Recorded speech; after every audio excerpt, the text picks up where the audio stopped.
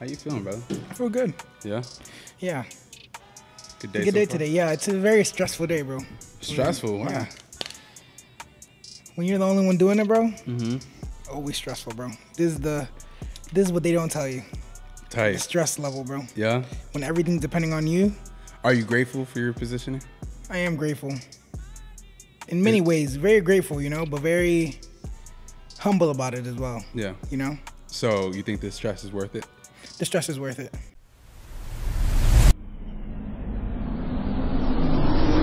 What you doing for the love? Welcome back to the Loft Podcast. Welcome back to the Loft Podcast. Today we have a relentless, intelligent, creative human being in the room right now. Yes, sir. I love that. We got the one and only Ortega. How are you, King? I'm doing good. Happy to be here. Thank you for inviting me into your lovely studio. Yes. I'm amazed. I'm astonished at what you've done. And I'm very proud of you, brother. Thank you, bro. To start it off like that. Thank you so much. I gotta throw your flowers. You know what Thank I mean? you. A lot of people don't hear it. Yeah, a lot yeah. of people don't hear the flowers, and that's very important, I believe, from people who are starting their own brand, their own thing, their own motion. Yeah. So to say. You know, you got to hear it sometimes. You know. That's dope, man. I love the reaction when people say like, "Let's do a podcast. Let's get it going," and then they come in. They're like, "Oh, we're gonna like do a podcast." Like, I love that. Yeah, for sure. You definitely have a great setup here. Thank you, King. But it's not about me today. It's about the GOAT. Thank you, man. What made you? First of all, you do a lot of things. Yeah. And not many people feel the need to do so much. What made you dive so hard? What's the hustle? Why do you want to do so much? Well, I believe it comes from how you're raised in a way. Mm-hmm. My parents, they're immigrants from Dominican Republic. Okay. Hearing the stories, going back to visit, you really get a very quick understanding of you're not one of them, as in, they won't let you fail. Mm.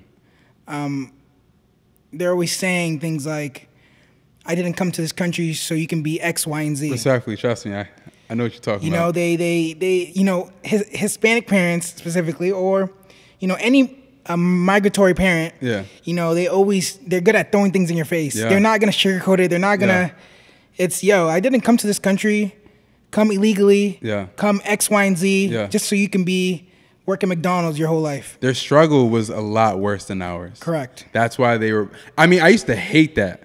And that's why I'm also a hustler too, because my pops used to be like, I used to walk barefoot to school. Oh my God. And I'm like, all right, like. So we had a whole generation of barefoot. People shoes didn't exist. My fault. Shoes were gone right now. And that's crazy how we can assimilate to that. Yes.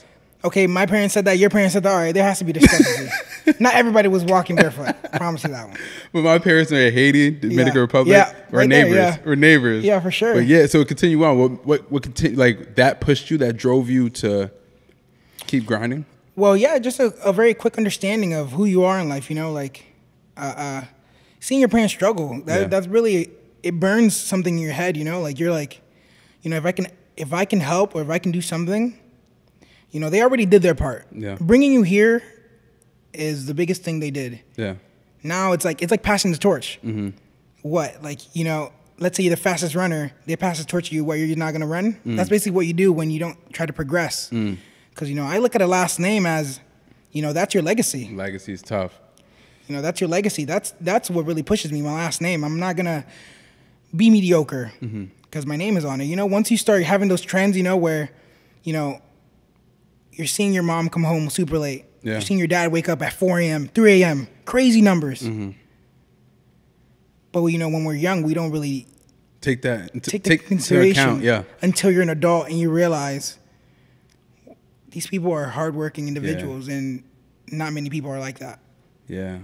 I can we're already starting off amazingly because I can sit and see the same passion you have, because seeing my mom, like, I love my mom to dearest. I love my dad to dearest too. So seeing them work so hard and me just doing everything in the world to make that day is so much more tough. Yeah. Like getting in trouble at school, like fighting, like doing the most. And now that I'm an adult, saying like I was doing all that and they had so much on their plate. Like, that's it. Yeah, that's real. It's astonishing. It's astonishing. What age kicked in for you to make you start grinding? Well, I've always been a grinder, sort of say. Okay. You know, when you're young in high school, middle school, that's the time period we're talking about, right? Yeah. You see it in the way you are, you know, like, let's say somebody's like bothering you, bullying you. Yeah. You know, you get to a point where you're like, yo, it's either, you know, you get to a wall, it's like, I gotta do something.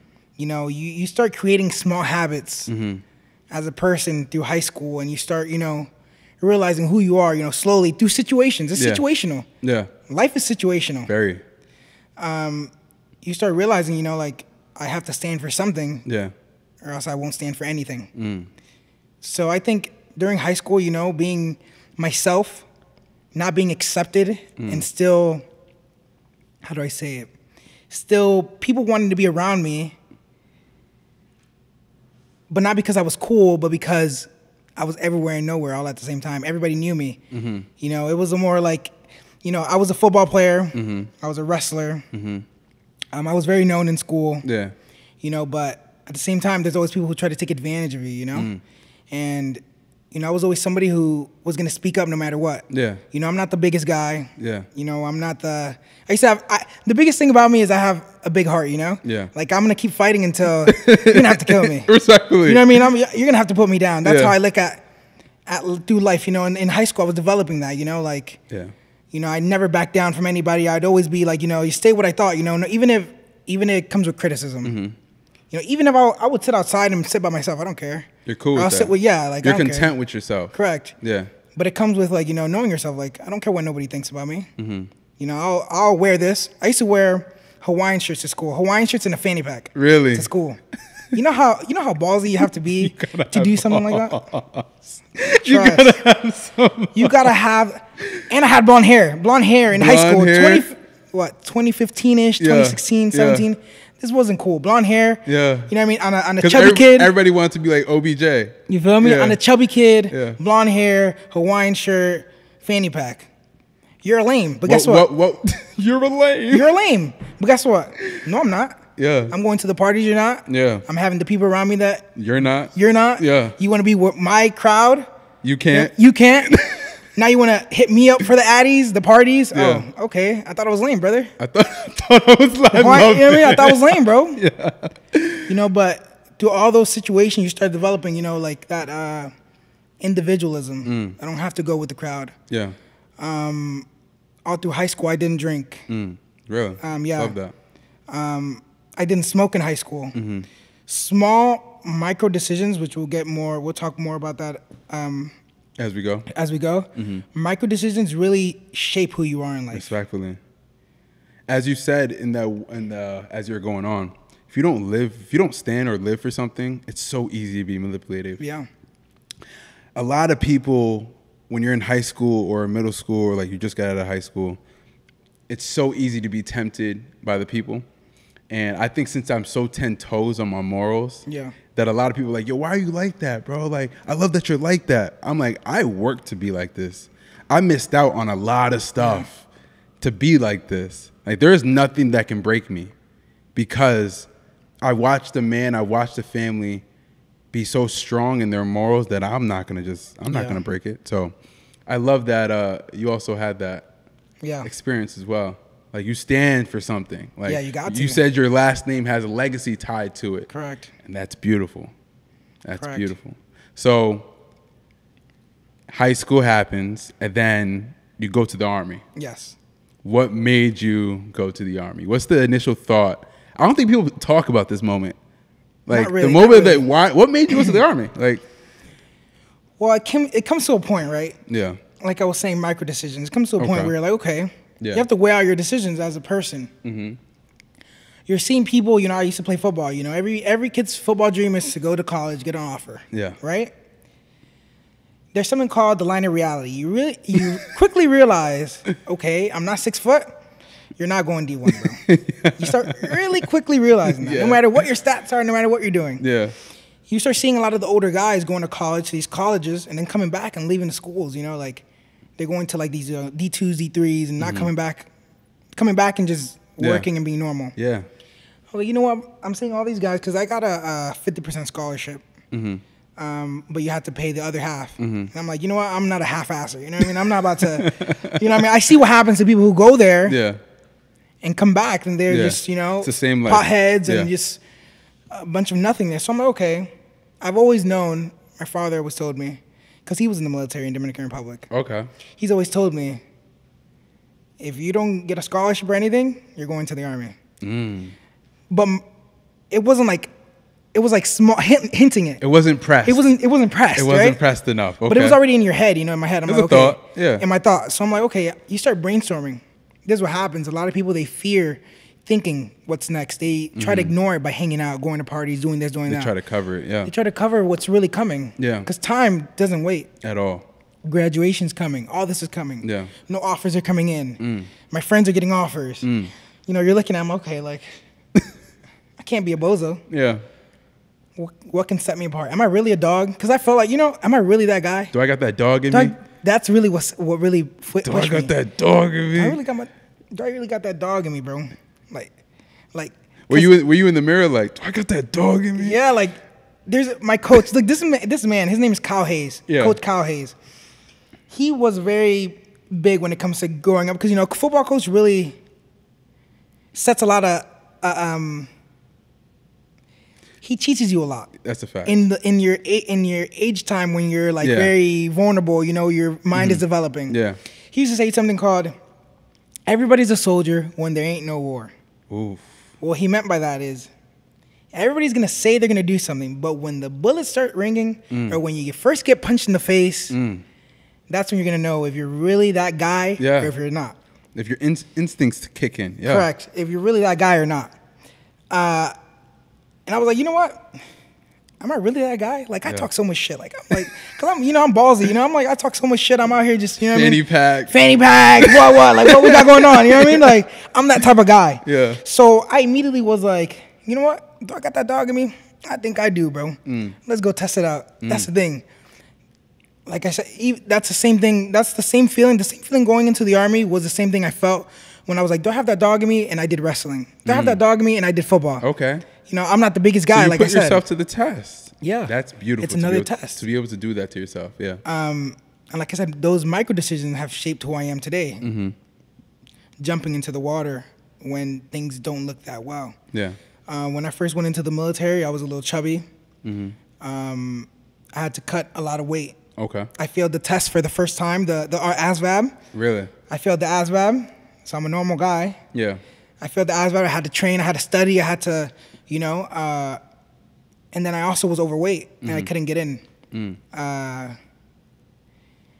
And it's like, do you want it or not? So, okay, so now I grabbed trash bags. This is how I started training. I started studying every day for the ASVAB. I get an ASVAB book. It's like $100-something. I start studying. Yeah. Every day. I'm still in high school. Yeah.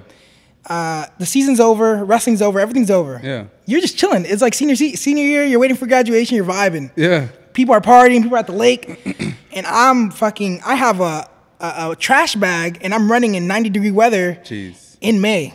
Trying to lose weight. Yeah. March around there. Yeah. And I'm running every day. This is in Florida? This is in Florida. Oh, yeah, you're sweating, my boy. Sweating. It's hot out here. Like, I'm going crazy. Like, people are watching me with trash bags and a whole jumpsuit. Yeah. Running, trying to get the weight off me. Yeah.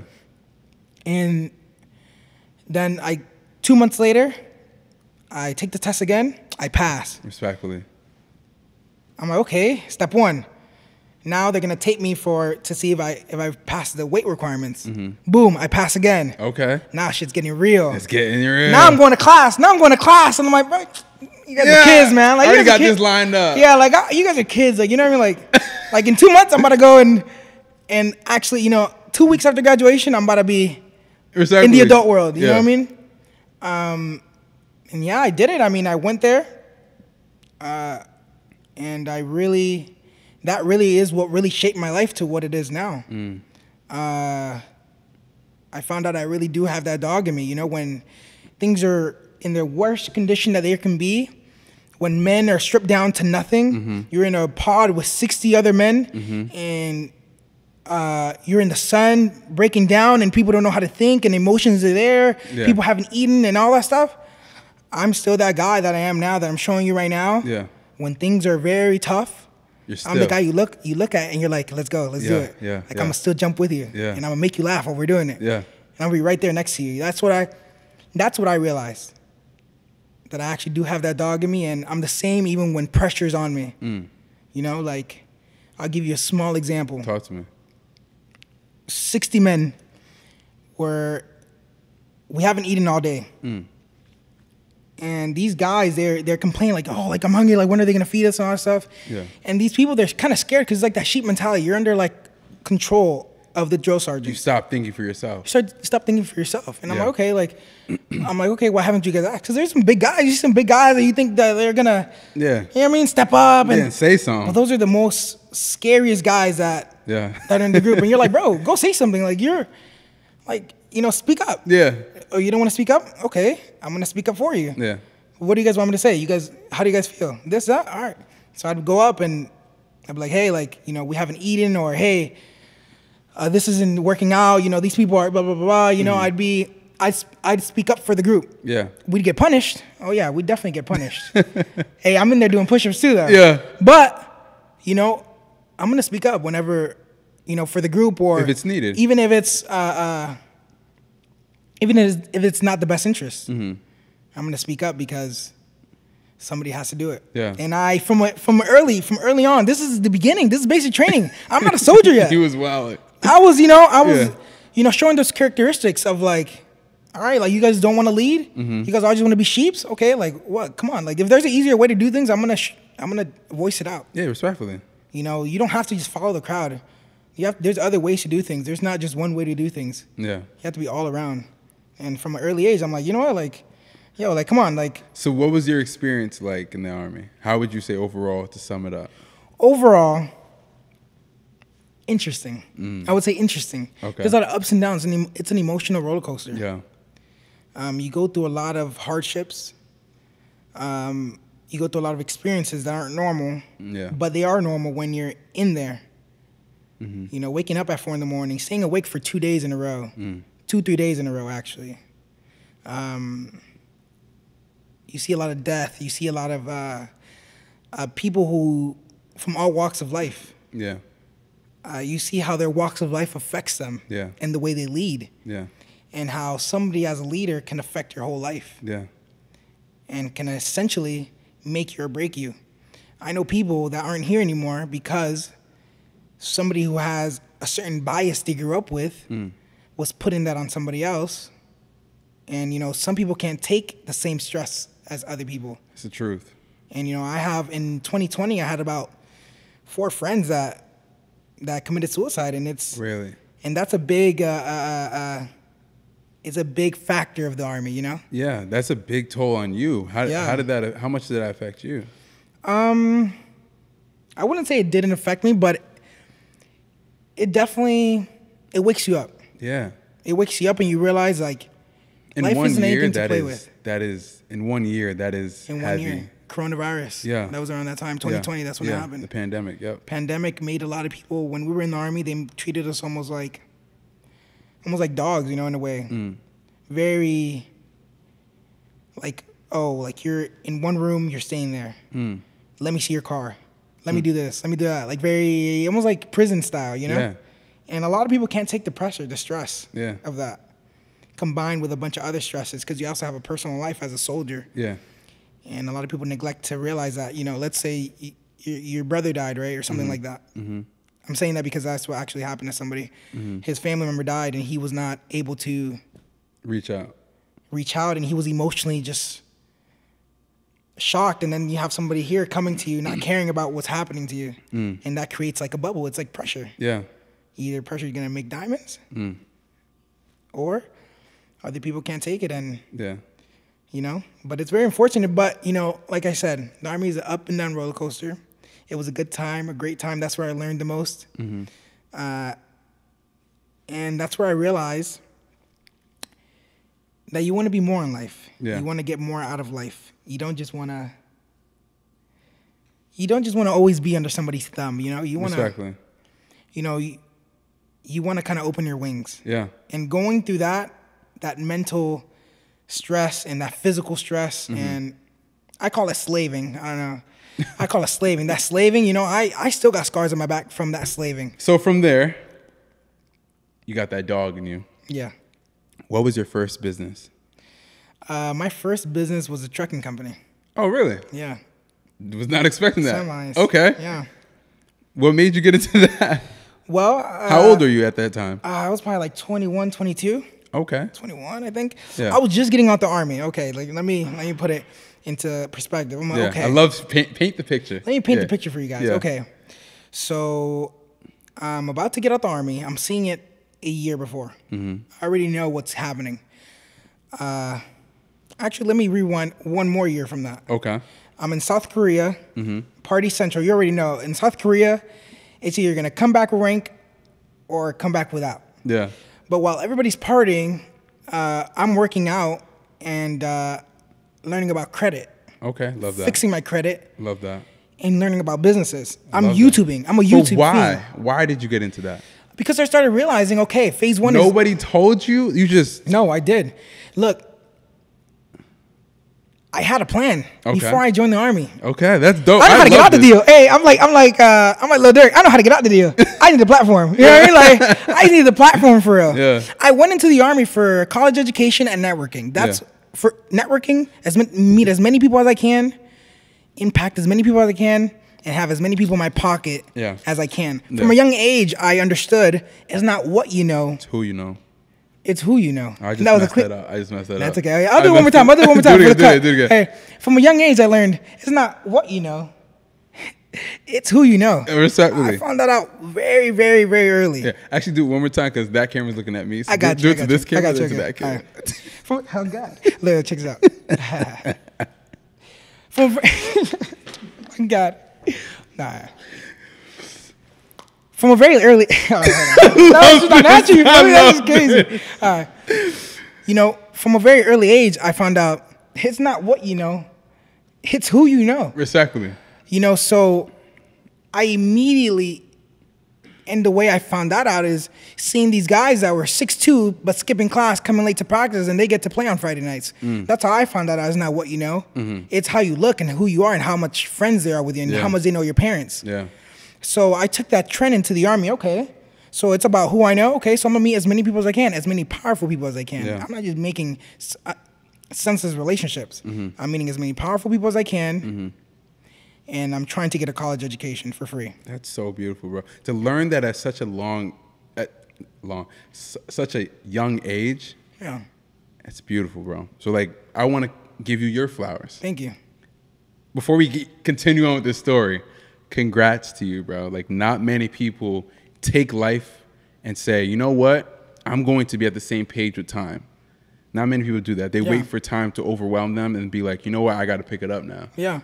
And it goes back to how I said, being from a immigrant family. Yeah. They tell you, you're starting back. You're starting behind. Yeah. They're starting, the normal person, the average American starting here. You're starting from over here. Respectfully. You don't have the same leniency as them. Yeah. You can't go party. You can't do it. You can't do it. I know let's say I know I'm bad at reading. I have to read more than others. I have to do math. It takes me longer to do math. I have to sit down and write it out. Yeah. You just get to do multiplication on your head. I don't. I have to write it out. Yeah. You know what I mean? And you have to you have to be true to yourself. You have to realize maybe you're not at the same level. You're not at the same level, but that's okay. Just fight harder. And a lot of people, when they say that, right, with that statement right there, which I want to harp on, people that are born in America and their parents have a lineage of being in America, you can go back and be like, oh, my pops went to school here. Was my on the mom Mayflower. went to school. Yeah, like you can go back to a lot of things. We don't have that. Like my dad has property in Haiti, but like it's Haiti. It's a third world country. So your parents have property in America. It's a lot more tangible. Correct. So not that I'm talking down on my dad's property. I'm thankful and I'm going there and I'm going to build mansions on it. But it's kind of like, you gotta understand the race was not given for us in the beginning. So like, we took off sprinting. Yeah. Like I did not break. I know there was times when people were like, yo, D, like, yo, Rich, what's good, bro? And I'm like, nah. Like there's something in me that won't let me rest. Yeah. So I could see it in you as well. Yeah, it's and that's the thing. When you feel somebody, it's like you're in a room, isn't it? You're in a dark room, and want somebody that has that light. I call it the light, you know? Mm-hmm. You can see it. You can see the grind in somebody. Like, you're like, yo, this guy and is it gets me, you just want to hang around. Like, yeah, like, you're like, we're yo. about to be boys now. Yeah, like, yeah. You know? No, for sure, bro. Like, once you find people like that, you have to hang on to them, bro, because there's not many. Yeah. And you learn that through life, though. Mm-hmm. Meeting so many people. Mm-hmm. But let me go back to the Army story real quick before I forget, right? Talk about it. We were at where I was in Korea. Okay. I was working out. People are partying, and I'm working out. When people are going to the club, like they're in the base, they're walking to the taxi to go to the club. Mm-hmm. I'm just now leaving the gym. Mm. You know what I mean? I'm just now doing my last mile. Yeah. From a 12-mile ruck. Yeah. You know what I mean? I'm doing crazy shit. They know me as like the, somebody who's like very, even in the Army, they know I work hard. Yeah. But like I said, I had a plan. I'm there to execute a plan, and I'm not about to let this be my only life. I hate having one option. I've learned that from very young. You can never put all your eggs in one basket. Yeah. So basically, right, I'm in Korea. I'm working out a lot. I'm learning about business. I'm learning about credit. I'm a YouTube fanatic. Everybody who's starting a business knows that they go through that YouTube phase. YouTube University. YouTube University. Yeah. I'm eating it up. Yeah, yeah. I'm just like learning everything. Yeah. At the same time, I'm fixing my credit, calling Bank of America, trying to get my credit lines, trying to do this, trying to do that, because I understand credit is power. Credit is so much power. I started understanding that, okay? Yeah. I get to America. I'm at Texas, El Paso, Texas. Everybody's buying Camaros, buying this, buying Chargers. You go to the you Army. Go to the Army. You're getting a Camaro. You're getting a Camaro, bro. You're getting a boat. Yeah. They're about to see me in downtown and fry me up for this one. But look, you're getting a boat, right? With high-ass APRs, 24 APR, 19% APR. And I'm like, yeah, nah. Like, how much are you paying for that? Yeah. All right, and how much is your check? In the Army, we don't get paid a lot. I don't know why people think in the Army we get paid a lot. We don't get paid nothing for the amount of work we do. Respectfully. And everything is calculated. Oh, they give you free food. They give you free stay, at a place. In a dorm, yeah, they take it all out of our checks. It's all allotted amounts, and you see it subtracted from your something called LES, which is your pay stub. I did not know that. Everything's subtracted. To eat at the cafeteria, at the DFAC, that's what we call it, it costs $347 a month. Okay. I thought it was, sir. I thought it came with. I thought it came with it too. That's crazy. But the finesse is, you say that you can't go because you have work. You have extra work that you can't make it to the hours. Yeah. So they give you all that money back. That's also for my guys that are still in the Army. I would suggest you take note. That's a finesse as well. Yeah. Free game. I'm gonna start giving a lot of free pointers now. Talk about it. I'm about to start turning up with the free pointers. Talk about it. Boom. So now I'm in America. Okay. Back, like I said, micro decisions is what made me who I am now. When you were buying that boat, bro, I was like, okay, I done saved money because I came overseas. Overseas we get paid more because we're in a hazardous area. Okay, I have a certain X amount of money. Okay, I'm going to buy my car outright. I bought a car outright instead of using my credit for a Charger or whatever the fuck boat I wanted to get, right? Yeah. That everybody else was getting. Yeah. And I didn't get that. And my credit was still high. Yeah. When you first get a car, your first inquiry is your credit's gonna be zapped. It's gonna ding it. You're done for a minute. For a good 6 to a year, you're done. Yeah. You're done. Yeah. So I'm like, okay. The reason I'm not, this all comes up to this point right now. Okay. I'm still building my credit. And then I get there's this officer, she was a major, and she teaches me about budgeting. I was always good with money. But this is what sets a precedent in my life of really good budgeting. Yeah. She goes like, hey, Ortega, I want to see your bank statements. Bank statements?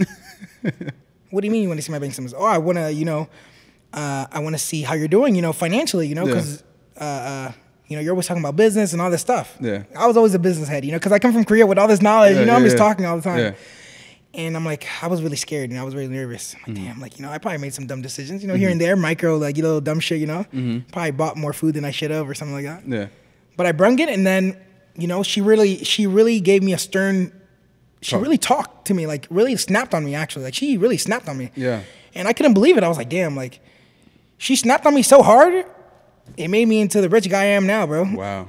Like she hit me with the budgeting facts so hard. She's like, so you feel like you should be wasting X amount on food or X amount on this, X amount on that. Yeah. You shouldn't be doing that. She just went off on me on all my expenditures. And then after she went off on me, she taught me how to save my money. Yeah. The 30% rule. Yeah. How to, you know, put my money in a high yield savings account. How to, she really set me up and really showed me that if I live under my means. Yeah.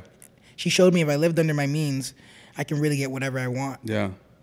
You got to stay down to get up. Stay down to get up. And that's a battle for some people right now. It's a battle. It's a battle that you just know a lot of people that's down right now, but they want to look like they're up. Correct. And I'm just like, bruh, you just came to me about money. Yeah.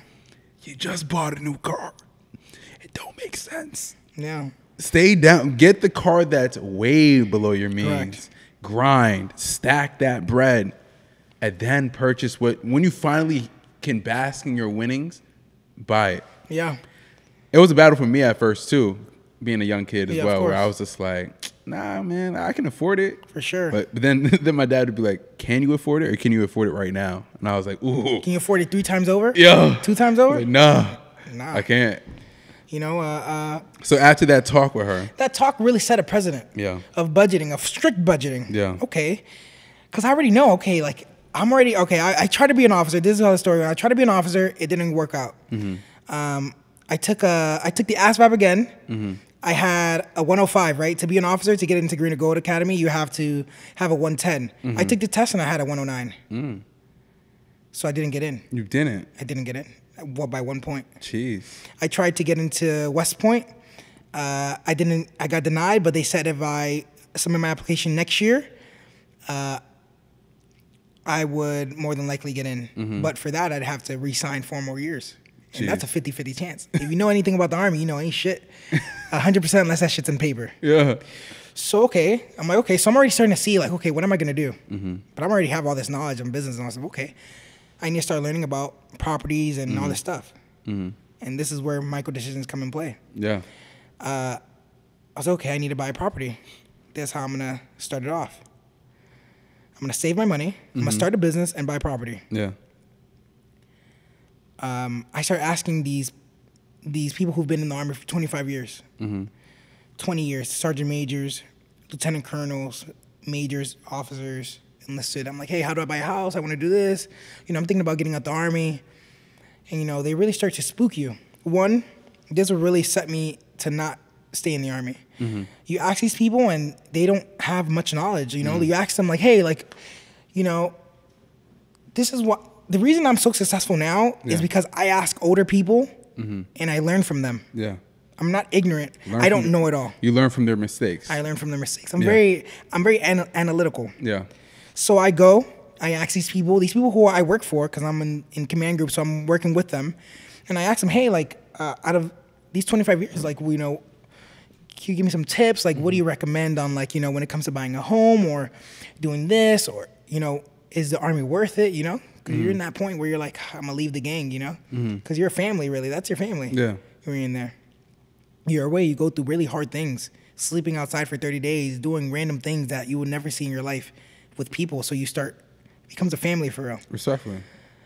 And you start asking these people, hey, like, leaders that you think are smart and thing, but they really aren't, you know? I ask these people, hey, what can I get out of X, Y, and Z? And they wouldn't have an answer for me. Yeah. Most of these people who do 25 years in the Army, they'd have 3 divorces, 6 kids that hate them because they're always away, a mediocre home and a mediocre car, bad back, bad knees. In my head, you have to make a decision. Is this what I want out of my life? And then these people have 25 years in the Army, and somebody who has more rank than them, not more years than them, more rank than them, comes, and they still get bitched. So you did 25 years. And you're still getting talked down. And you're still getting talked down to? Oh, nah. You're still getting talked down to, and I'm making X amount, or I have this many people under me? Not I. Come on, bro. You really start to, bro, what? Yeah. You start seeing a guy that over 2,000 people listen to this person. And then somebody comes that has a better position than them. Yeah. And they have to have their hands behind their back. Yes, sir. No, sir. scared. Almost like they're my rank, and I just came in the other day. Yeah. So 25 years, you think I'm gonna be like that? That's where I decided. I'm like, okay, nah, this ain't for me.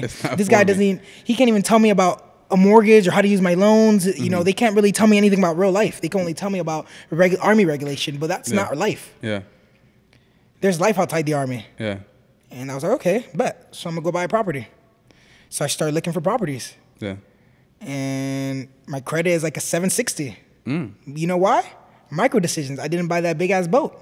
When I went into the Army, I didn't buy the boat, so my credit is booming. Yeah. I always kept my credit low. Under 30% is the goal. I didn't always max it out. I was very smart with it.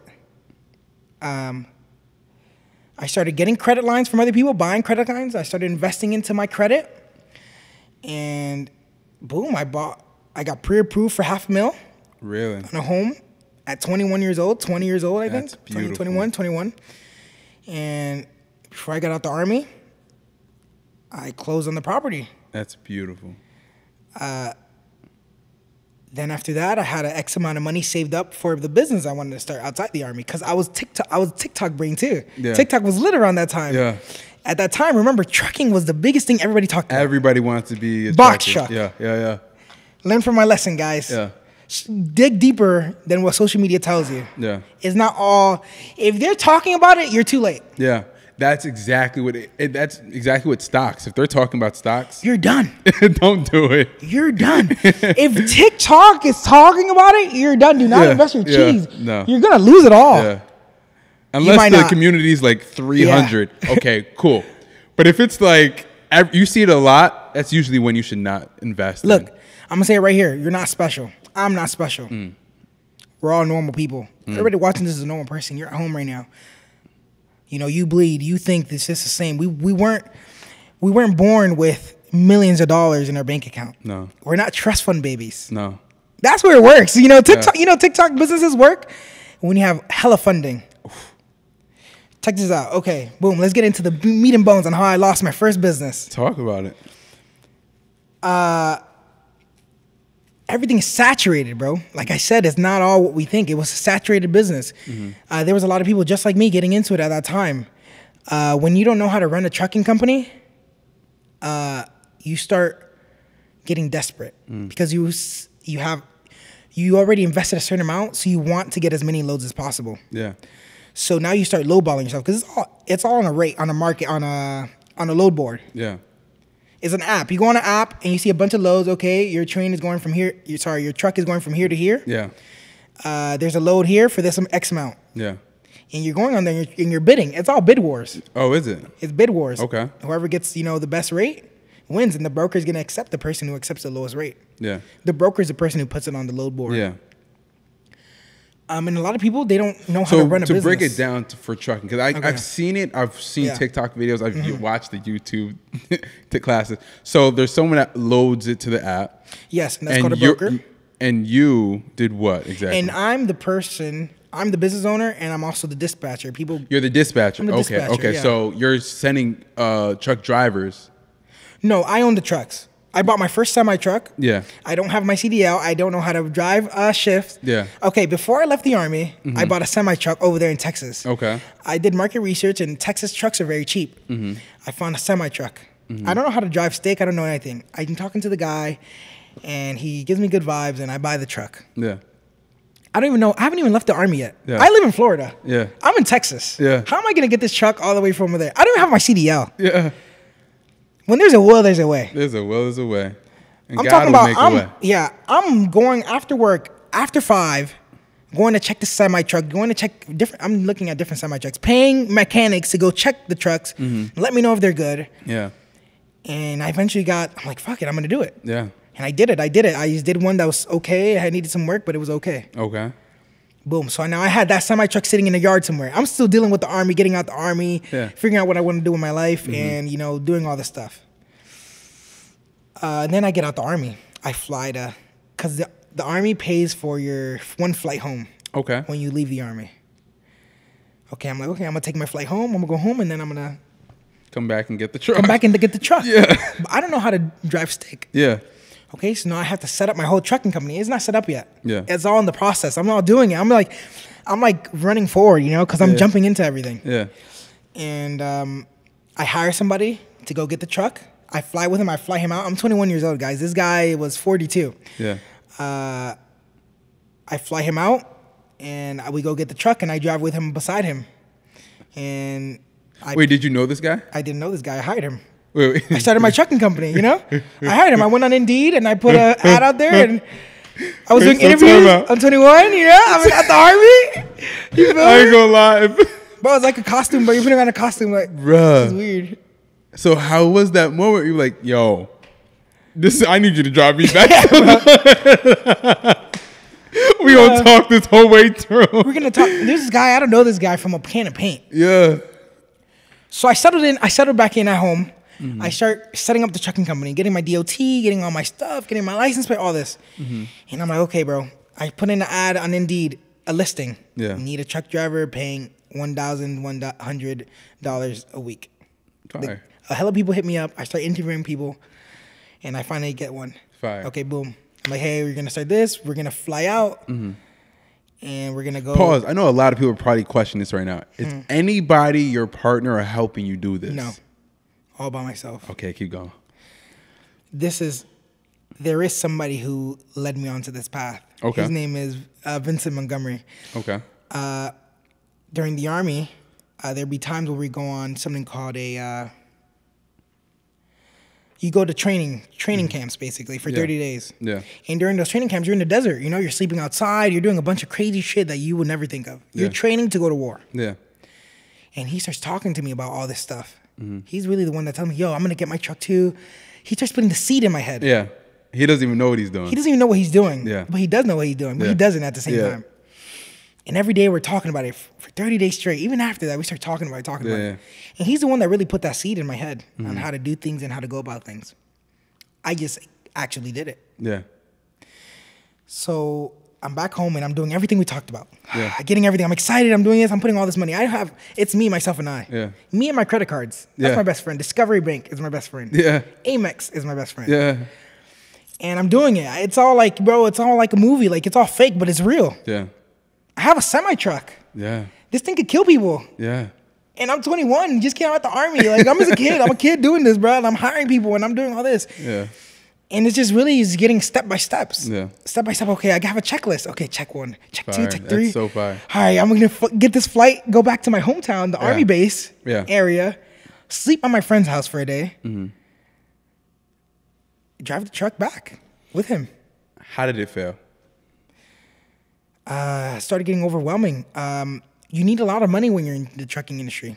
Okay. They don't talk about that. They don't talk about that. You need thousands of dollars to get into the industry. Because everything is my overhead costs. That's what really destroyed me. Okay. Let's say a tire costs $2K to change. When you're on the road. What? Yeah, $2K. Nah, then let's say a radiator. Back it up. Yeah, I got it. Just take a the radiator, truck. yeah, it's done. You're grits. Like, if you don't have no money saved, okay, look, it didn't really fail. Okay, when things go bad in the truck, you have to fix it, and it becomes expanded when it's on the load and it's on the highway, and those repairmen come on the side of the road and repair things. I didn't calculate how much overhead before I started the business you would need. I had enough money to run the business, but not maintain it if things go wrong. You always have to prepare for what you're not accounting for. Yeah. Prepare for a surprise. It's hard to do, right? Yeah. I'm telling you, prepare for something you don't know is going to happen. Yeah. How can you do that? You don't. You don't. But you do. But you do. Gotta fail first. Gotta fail. Yeah. This is where I learned. You know, I had X amount of money in my bank account. I was up. Yeah. Dude, I moved into a penthouse over here in Kissimmee. Really? I had a 3-bedroom. I had a 20-foot ceiling, all this type of stuff. My truck's going. This is where it goes wrong. Your driver leaves you. Oh, your driver dipped. My driver dipped. I'm on my second driver. Why did you? Do you know why your driver dipped? He had better opportunity. You're always getting offered more opportunities. Truck drivers, everywhere. they like NBA players. They just get traded. Get traded, bro. If you have an employee, do not fall in love with your employee because they're under their own self-interest. Respectfully. And it's okay. I understand that it's part of business. Yeah. I learned it at that moment, but at the time I was like, "Bro, what the fuck? Like he Yeah, betrayed like, me. I thought we were homies, bro. Yeah, Like, what's going he on? betrayed me, bro." Yeah. You know, basically things started getting too expensive. I had a lot of money in my bank account, but I couldn't spend it all because for fuel, $1,000. This, 500, 1,000 here. Your employee, 1,500, 2,000. Yeah. This, that. I started becoming very stressed. Truck started breaking down. Truck driver calls me one day. Hey, Jefe, you know the No, do it again. hey, Jefe, boss, I think the truck's gonna blow up, boss. I'm like, yo, what do you mean by that, bro? Like, what do you mean by that? He's like, dude, you know, I sent my truck because I started, okay. Boss, I think the truck's gonna go. I think the truck's gonna blow up, bro. It's gotta go, boss. What do you mean by that? It's like 2 a.m. Look, when you're running a trucking company, the worst thing you want to do is get phone calls in the middle of the night. Yeah. You're not sleeping. When you have a load out there, bro, you're not sleeping. When you hear that phone, bro, you're like, oh my God, please don't tell me my truck blew up. Or some crazy shit. It's that easy that something can go wrong with the truck? So many things. Really? Think about it. I'm 21. Yeah. You're having a random guy drive your vehicle that you invested hella money into. You have insurance that it can cost over. The insurance is covering over $1 million. You're carrying other person's freight. The freight can be estimated at $500,000 to $1 million. Yeah. And you're a kid and you're in charge of everything. Yeah. No matter what happens, you can have 100 workers, bro. Yeah. At the end of the day, this is what sets you apart. You're the owner, and you will be accountable for whatever happens. For whatever your employee does, you will be accountable. And that's stress. That's unthinkable stress. Like you're tense. Yeah. Because you're scared. Yeah. Because anything that happens will be your fault. He hit somebody, he killed somebody, let's say he's drunk. It's a human being, you know? Yeah. Psychology is very important in these games. Yeah. He's a human being. He can wake up one day and just want to go get beer. It's a Saturday. These guys are out for long periods of time. Yeah. And I'm just like talking to him from a phone. I'm like a Siri on your phone. Hey, you can really tell me now. Yeah. And slide and rob my truck and do whatever you want. And do what you go want. crazy. Yeah. But it's a stress factor. But, you know, he called me one day and he tells me, hey, like, you know, your truck is gonna blow up, bro. Like, your shit's smoking. Like, it's not this, because I had it on a steady load in the sands of New Mexico, hauling frac sand. Frac sand is what, you know, when the United States is digging for oil, and so oil doesn't come out, they put frac sand in it to absorb the oil in there, so it doesn't just splur everywhere. And so they need trucks to transport sand back and forth because I wanted a steady route. Yeah. You know, you're in the mountains, you're in the desert, and it's messing up the truck and Yeah. the truck is being forced because it's heavy loads, and it's basically the truck was gonna blow up. My driver told me, hey, like, you know, your truck is done, so. It's done, bro. Yeah. To be honest, I don't trust this truck to survive another week. Wow. You're hearing this and you're like, oh my God, I'm in this new penthouse. I'm with my girl. She's arguing because I'm like stressed and I'm not really, you know, paying attention. Yeah. And I'm like, wow. At the time, check this out, plot twist. This is where it happens, overwhelming stress. I remember when I said in the beginning of the pod, I don't like to put all my eggs in one basket. Yeah. I'm also, I also have my property. I have a fourplex. This is 4 units. That's the max amount that the VA can give you. You house hacked, yeah. Correct. I'm going through an eviction. At the time, too, I'm evicting one of my tenants. My boy was going through. How old are you? I'm 25 now. No, how old were you during I was that? like 21, 22. 21, 22. Hey, boss, the truck is going to explode. And the eviction. Yeah. And I had a box truck as well. I had a box truck, and I was running it through Amazon. You know, my other boxers will probably know what I'm talking about, but I was running it through Amazon. You know, remember that Amazon loads? And it wasn't as consistent as I thought either. So that's just sitting there. Jeez. My truck over there is blowing up. Yeah. I'm going through an eviction process with my tenants. Damn. I'm young as fuck. And you're arguing with your girl at the And I'm time. arguing with my girl. Wow. Because I'm not giving her more time, right? I'm not. No, respectfully, you're I'm not, overloaded right now. You know, I'm one of those people, you know, when it's time to get sturdy, yeah, I'm cool, but it's like, how can I, you know, when you're doing business, you become to get numb to things because you're here, you're like the problem solver. Yeah. You're the dad. You're the dad. There's nobody behind me. Yeah. I'm looking behind me. You see, the exact same people behind me is the exact same people that are there when you have to pay bills, bro. Yeah. Everybody says they're there for you, but realistically, they're not, bro. They're not. And you start really quickly realizing that when you're going through these issues. And you're like, Yeah. oh my God, I'm going through an eviction process. My truck is blowing up. My female is going crazy. Yeah. And I'm in a brand new $3,000 a month, 3-bedroom apartment with 30-foot ceilings. Because I thought I was a baller. That sounds right? Yeah, that was sound nice. nice. I ain't gonna hold you. That sound good. It was playing out right, bro. It was playing out perfectly, bro. Windows, floor to ceiling windows. Bro, what? The windows were Bing bow.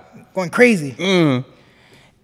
Wraparound balcony. I'm going crazy. I'm 22. You know what I mean? I'm doing myself.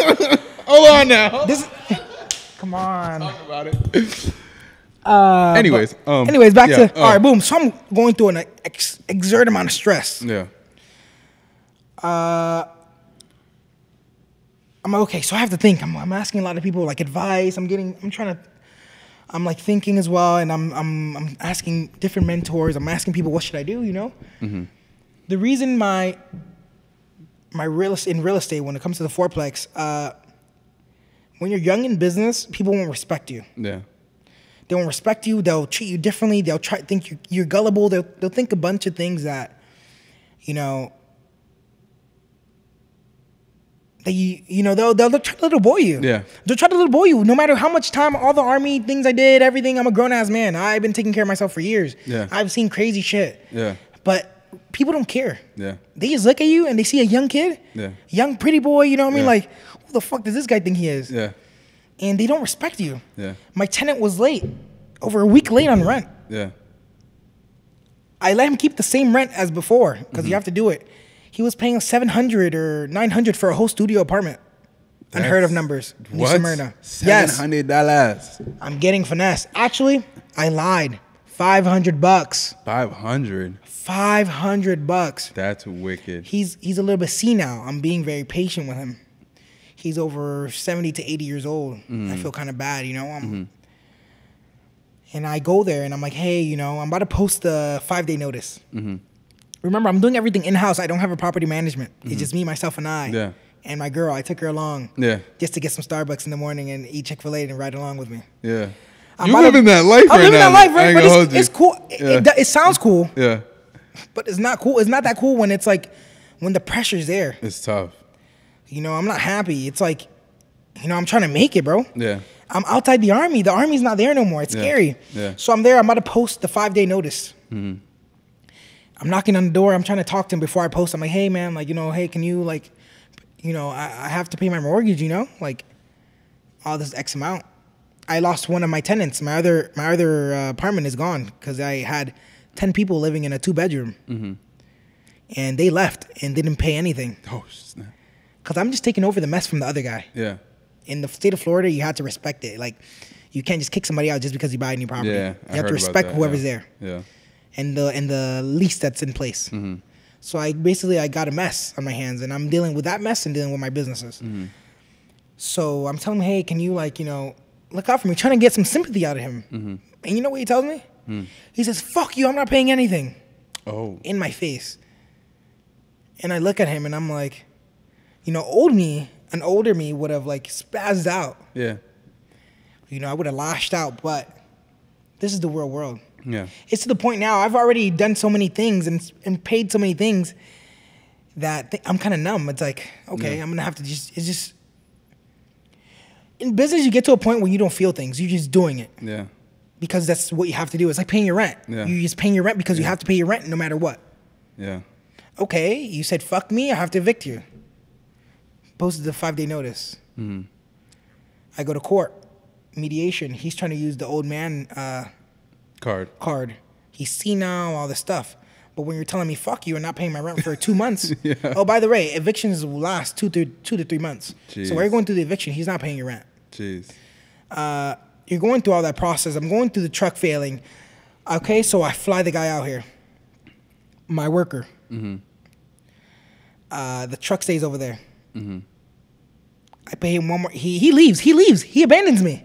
My worker abandons me. My second worker abandons me. I didn't fly him out here. Mm-hmm. I'm remembering, you know, it's like, yeah, it's I didn't fly him out here. He abandoned, bro. He came here and he told me, hey, like, I left there, like, you know, I was out there for too long, or give me a dumb excuse. I'm like, hey, look, I'll pay you 1 more week just to go get my truck. Yeah. Like, please. He goes and gets my truck. Oh, he does. He does. He's a nice guy. Shout out He to didn't him. have to do it. And I meet with him, and I'm like, hey, look, I'm probably gonna shut the company down. He's kind of mad. He does a few things that cost me a lot of money. Such as? He abandoned the truck. Yeah. That means I have to pay for it to be stored. Yeah. That means X, Y, and Z. It means I got to pay, a Yeah, bunch of things that added are with up. that. He left the load. I have to pay for the load Yeah. that's on there. Yeah. I breached contract. I breached it, not him. Remember, Yeah. I'm the owner. Jeez. So I have to pay out all these people, all these things, and get other companies to get my load that I have on my truck. And I'm going through the eviction. It's like, zzz. That's where the stress and the weight comes from. I gained a lot of weight, an excess amount of weight during that time. The video you showed me of how much weight you gained, bro, I can see that it's your face. Yeah. But that doesn't look like the same person at all. Yeah. And that's stress, bro. Wow. Stress. I wasn't even eating. It wasn't even about the eating habits. The eating habits did increase a little bit. The workouts did stop because I'm somebody who needs to work out 3 times a day, 2 times a day to be active, to be like on point with my body. Yeah. But once that increased to 1 time a day, then increased to 2-3 times a week, Yeah. then 2 times a week, it wasn't enough. It just all overloaded. Overloaded. Stress made me this way, and then my girl's arguing, and then, I have money, of course, to eat. I'm gonna feed my girl, and if she's eating, I'm gonna eat too. I can't just let you eat ribeye steak in my front of my face, ragu, Yeah. and I'm not about to I order know my that. ragu. I'm fake hungry right now too. You feel me? You My mouth's talking getting nice. watery thinking about the steak she was eating. Yeah. And over that time, I got super big. And it was a lot of the stress, multitasking all these businesses. I then drove my truck back, and then I sold it. I shut my trucking company down. Okay. And you don't just shut a trucking company down. You have to start paying everything out. The insurance was $1,000 a month. Oh. You have to still pay the premiums. This is a business. It's commercial. Everything's commercial. Yeah. Everything's multiplied. Yeah. Now that sack I had is starting to go down. It's starting to dwindle. Yeah. Yeah. It's starting to dwindle very quickly. Yeah. I'm okay. I have to do something. Now, pause. I know I'm like prolonging okay. the story, That's okay. but people that know you got money don't know this side of that. Correct. So they're still thinking you got the bread. Yeah. And they still. Yeah, they think this is a fairy tale. Yeah. They don't realize how many bills you have. Yeah. How They many don't. They responsibilities don't you take have. to account everything else that comes with it. Correct. Yeah. They don't take into account the credit card debt. Yeah. They don't take into account your bills. Yeah. They only care about themselves. Yeah. The human psyche is very, very, very interesting. Mm-hmm. You start learning a lot about people through business. Yeah. So boom. What are the businesses that you have now? Currently, I have a smoke shop Okay. Where is that? on the Orange Blossom Trail. It's called Pubzilla. Okay. If you want to get the best vapes, most affordable in Orlando, Mm-hmm. come by. I'm that guy. I might not be there, but my employees will definitely take care of you. They will definitely serve you with the best and utmost customer service. And if they don't, just give me a ring. I'll make sure it gets fixed by tomorrow. Yeah, love it. Love it. But this, let me tell you how everything leads up to where I am now. Where you are now. Like I said, the human psyche is very important. Mm-hmm. You start doing business with a lot of people. You start going into, I'm in the arcade room. I'm meeting people. I'm trying to get mentors, all types of things. Yeah. One of the businesses I go into as I'm transitioning from the trucking company, because I need to do something. Yeah. I can't stay still. Remember, I have rent to pay. I have all this type of stuff. Mm-hmm. I need to do something. So I start going into government contracting. And I start meeting people in that space. In the Army, I used to be the one to pay for people to do things. Everything, okay, let me give you guys a rundown. Free game. Everything the United States does is subcontracted Yeah. to another company, to an entity like mine or yours. Yeah. Everything. The road being fixed, that's a company. That could be you. The phones that the government uses, a lot of government employees, high officials, they get phones. They can't use their regular home phones. You get a cell phone. And guess what? That's paid, given by A company like mine goes and buys 1,000 iPhones from Apple or a wholesaler of Apple iPhones, and then you go and sell it to the government for 10x. Desks, furniture, the cars, everything is a business. Yeah. Everybody is getting paid. Yeah. That is why we went to war in Afghanistan, because of the industrial war complex. It makes money. The clothes we wear is money. Yeah. Everything is money, itemized. Yeah. And everybody's making money from it. Yeah. That is why the gov cheese is always the best cheese, because it's for sure. The government will always pay you. Yeah. So I start meeting people. I start getting into the space, the government contracting space. I start doing contracts here and there. I also start a construction company, all at the same time. This is where I start taking my first L. My mentor, we did a contract, a catering contract. He told me to send him $6K. Boom, another free game, guys. When you're paying, this is why the game is rigged. This game is a monopoly. It's a monopoly. This is not real. Yeah. Check this out. Before you get paid by the gov, you have to put up your own money. Yeah. Example, I got a landscaping contract. I have to find a landscaper in the area to do the landscaping, the work itself, because I'm not a landscaper. Yeah. So I have to pay him first to do it. And then I have to wait X amount of time for the government to pay me. Free game, guys. Don't spend all your cheese, because he will be in a lot of trouble. This is where budgeting comes in. Yeah. This is where the stories I was telling you from the lady is coming in. I don't touch all my cheese. That's why the trucking company, that's why I came out kind of, okay.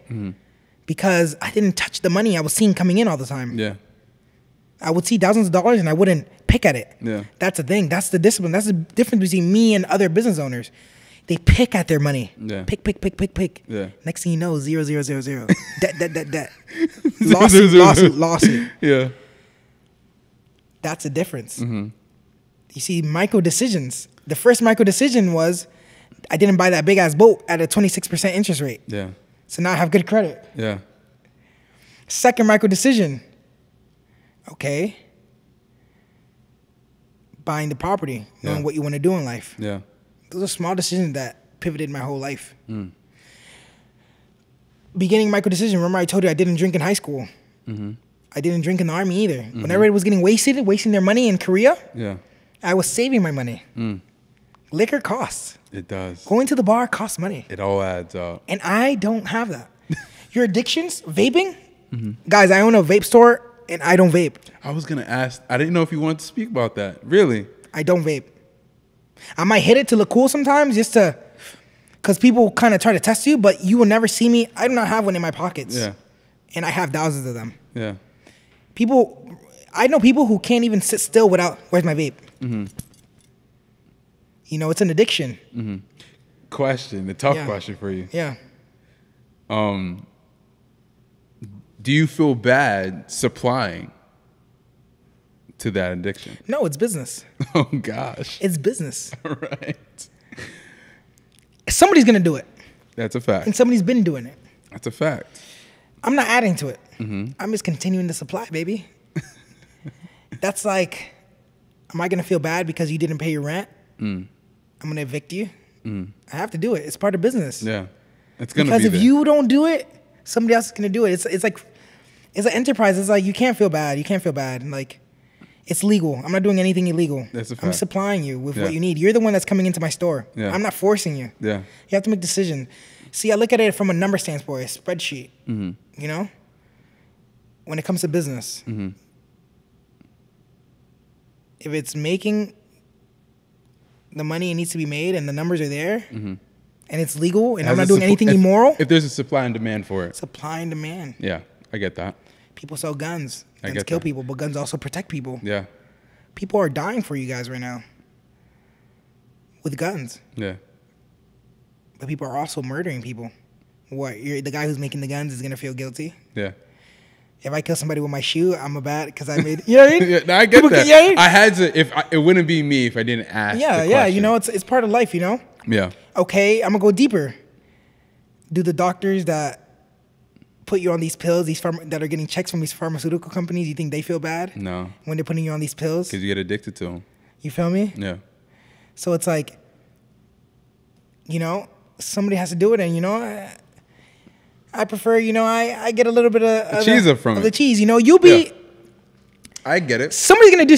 You know, everybody tries to play the moral game. Yeah, and that's where it comes in. The moral game, the morality game. Yeah. But you know, they'll morality try to put me down, but you know, once we start putting the flashlight in your life, Yeah. let's see if you're living morally correct. But besides that, you also have a construction business. Yes. I watched some videos on that. It was kind of cool. Thank you. What got you started with that? Well, I speak Spanish. I'm Dominican. I have a lot of minority friends, Okay. specifically my Mexican brothers. Yeah. And a lot of them come to me needing work. Yeah. You know, I speak English and I also speak Spanish. So it taps me into a big community, my Hispanic community. Mm-hmm. So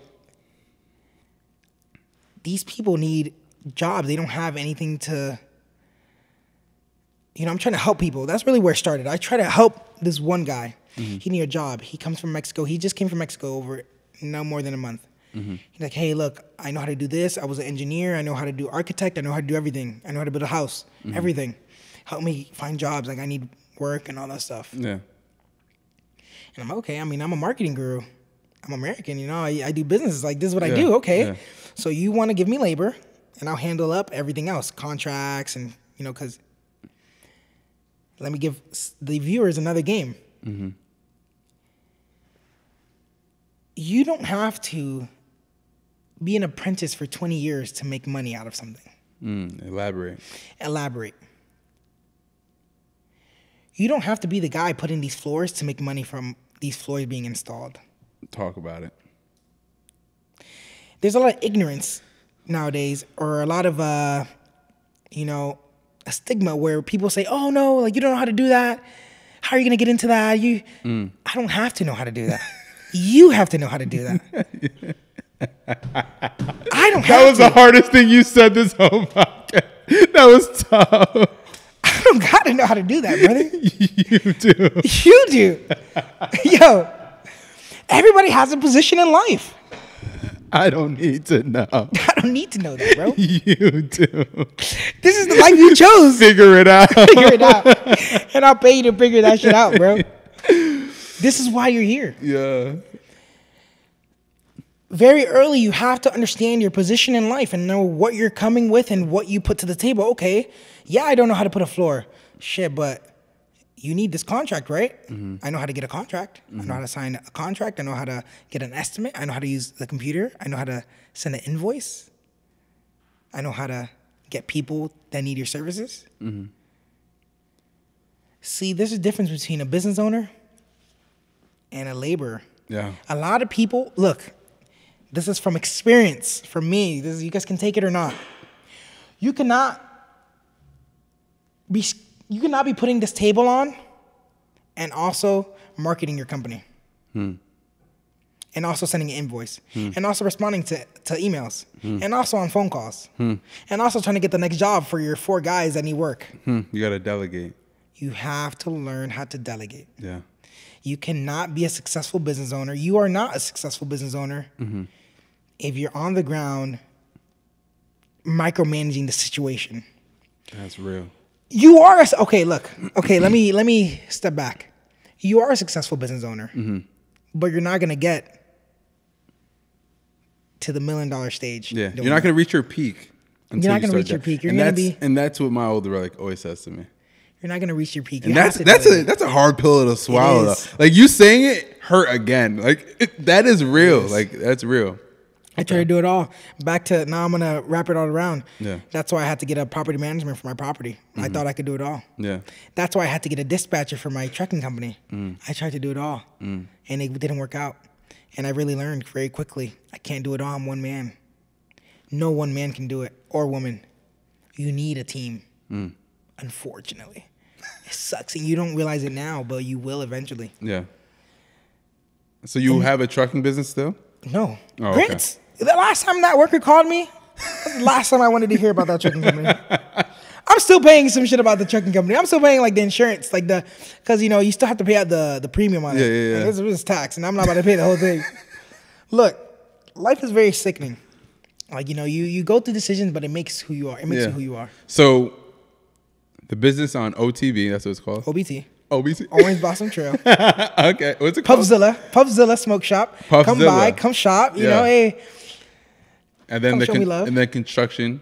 The construction business, and the real estate. Love that. That really gives me passive income. Yeah. The next project I have in store, I'm gonna do a cash out refinance, and I want to buy a 50 to 60 unit in Tennessee somewhere. Wow. Texas, somewhere where there's not many big ballers. Florida is a very saturated market. Yeah. So many retirees with a lot of money. Yeah, they got bread out here, especially in the city where I'm at. Correct. Yeah. It's too much money, so you have to go where you fit in. Mm-hmm. The biggest thing I could tell people about business is you have to be moldable. You have to be flexible. Yeah. I learned the most when I took my L's. There's people who've stolen from me money. Like I was gonna say, the government contracting dude. I paid him $6K. I'm still waiting on my back ends for my $6K and plus. Really? When it comes to construction, I learned very quickly. Older people will try to take advantage of you. You know, I'm a young guy getting into the construction industry. Yeah. There's a lot of sleazy guys. Yeah. I'm still waiting on, $5,000 here, $10,000 there, from people who take advantage of me because I have the workforce. Yeah. Let's say you have a contract, and I can do it way cheaper than somebody that can do it. Yeah. Of course I can, because Yeah. I got the source. Yeah. See, most of everything, you as a customer, you're paying 5 times more of what I'm really getting it for. That's a fact. I think when it really set in for me, when I went on my journey in college of figuring out, wanted to get it, because I did drop shipping. Once I learned drop shipping, I was like, bruh, I'm spending this much when I could really just be spending this much from Alibaba, AliExpress. I was like, bruh, never pay the full price on something. If you can find the full price somewhere here, you can find a cheaper price somewhere else. I promise you, on everything that you own. I'm also a very inexpensive person, so everybody listening is probably like, you're rich, you don't even like to spend money. But hey, if you can find it, you can find it somewhere else. I promise you.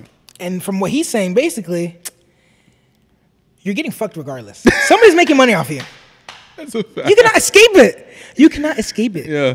Think about the simple process. I bought a Tesla. This man's talking about there's an infrastructure bill trying to get charging stations everywhere. Yeah. That's just making Elon richer. Yeah. You're getting fucked regardless. You got a nice Tesla, though. Yeah, thank you.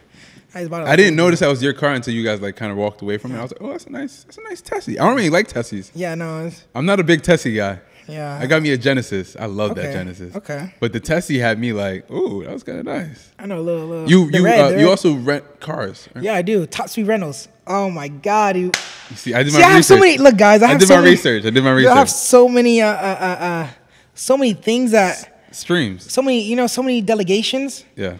That I almost forgot about that. Yeah, I rent rentals. I rent exotic cars, also economy cars. I've probably rented to your artists. See, I'm the lame guy. You're the guy you're a fan of comes to use my car. He comes and asks me, hey, can I use your car for this music video for an hour? Yeah, I'm that guy. Had to pop my shit for a minute. No, that's a flex. No, hold on. Do not hold down that flex. Flex. Had to pop my shit for a minute. You know what I mean? Hey, behind all these people that you think are getting it, bro, there's a guy who you might not think is the person who actually owns the things. A lot of the things you see on social media is a fallacy. It doesn't exist. It's not theirs. Yeah. It's all borrowed. It's all fake. It's not real. Yeah. It's the nerdy guy. It's the nice guy. It's the nice guy's whip. That's what you start realizing. It's a nice guy's home. You know, all these guys who you see. This is where my personality comes and takes over, because those cool guys that you thought in high school were gonna be raw, the guys who you thought were the best, 6 foot, oh, this guy's raw, this hood guy, this bad motherfucker.